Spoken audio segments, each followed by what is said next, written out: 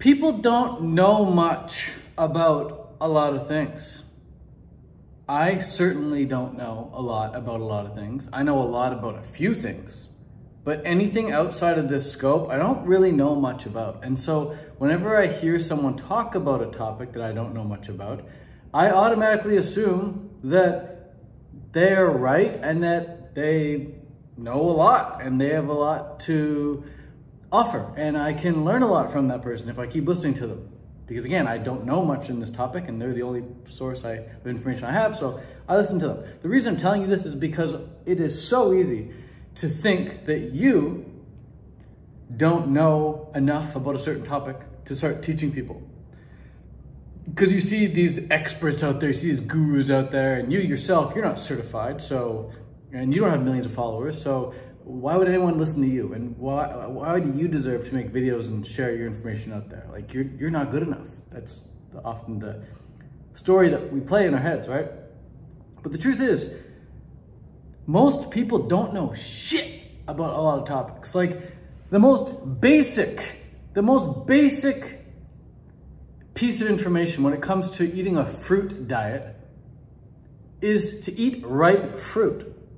You eat unripe fruit, you're gonna be like, oh, that's gross, I can't eat that. But most people eat unripe fruit. That's why when people see me eat a meal of bananas, like I just finished 7 bananas right now. I'll show you. I just finished 7 bananas right now. Most people would be like, how'd you do 7 bananas? I'll tell you how I did 7 bananas. I did 7 bananas because they're freaking ripe, bro. They're actually ripe. Most people eat them like this. They eat them like that. That's not ripe. That's not a ripe banana. You need to be much riper. It needs to be like this or even a little bit more, right? So that is the most basic piece of information out there when it comes to eating a fruit diet or how to succeed on eating a fruit diet. So the reason I'm telling you this is because even something as simple as eating ripe fruit is a novel concept to a lot of people. I remember I was at the beach one day with my friend and he had 2 kiwis, or he had a bunch of kiwis with him. And I was like, bro, don't eat that, that's not ripe. And he's like, yeah, it's good enough. And I'm like, dude, it's not ripe. And he's like, you trust me, it's good enough. And again, I knew because I'm the fruitarian and this guy didn't know. But he takes the kiwi, cuts it in half, it's like a hard kiwi. And he's like battling to cut it in half. And he finally cuts it in half and he goes to scoop it. And he's like, yeah, you're right, it is unripe. I'm like, most obvious thing in the world, it's not ripe to me. But I say this because it's very easy to get caught up in our head and be like, oh, we don't know enough, we're not good enough, therefore we shouldn't make content. But the truth is, if you pick the thing to talk about that you know a lot about, that you know more about than 99% of the people in Walmart. Heck, if you pick a topic where you know more than 80% of the people in Walmart. If you pick a topic where you know more about it than 50% of the people in Walmart, you can start a very successful YouTube channel. You can start a very successful Instagram channel. You can start a very successful media company, an education company, a transformation company online, helping people with that information. Like, another very obvious piece of advice or another piece of obvious information that I have that most people are absolutely clueless about is when it comes to making money online. Like, for example, I've been making money online now for many years. So I don't know how many years, let's just say 5-6 years, okay? And I've done over $3 million in sales with education and like coaching and ebooks, courses, that sort of thing. And to me, it is incredibly obvious. In fact, I've known this since I was like a 5-year-old. It's incredibly obvious to me that you should sell something that's already selling. You should sell something that other people are already buying. And not trying to create something brand new that's never been sold before, that's never been bought before. To me, this is the most obvious thing in the world. And yet every single day, I speak with people who want to start their online business. They want to start their online coaching company and they want to offer something that nobody's buying and that nobody's selling. And they think that like this way they'll be unique.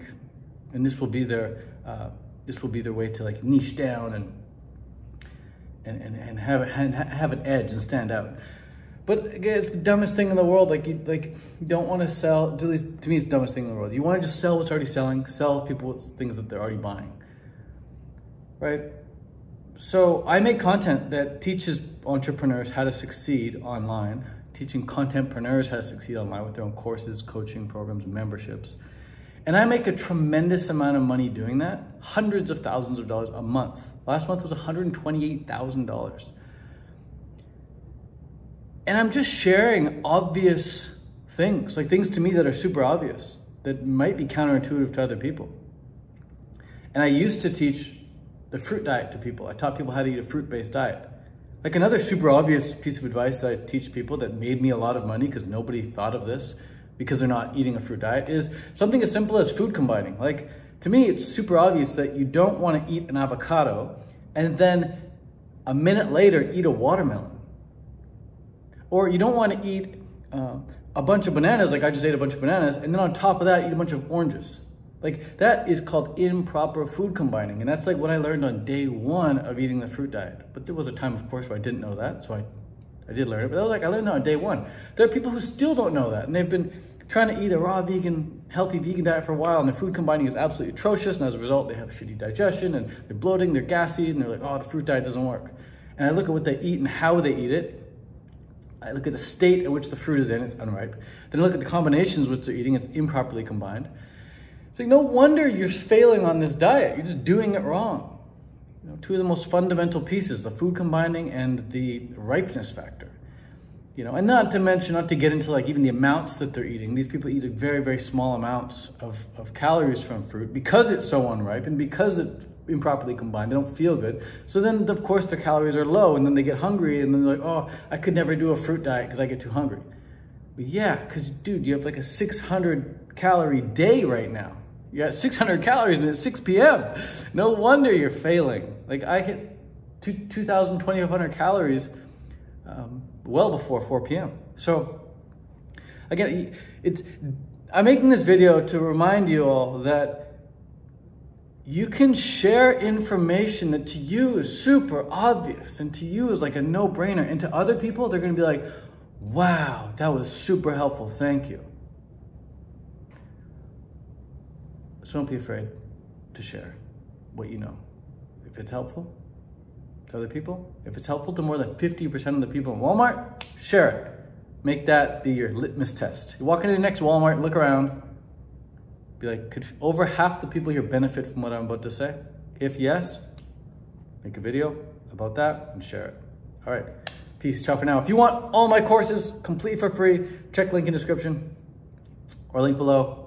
And I'll send them all to you completely for free so that you can make really good money online as a contentpreneur with your own course, coaching program, or membership. All right, peace, ciao, adios.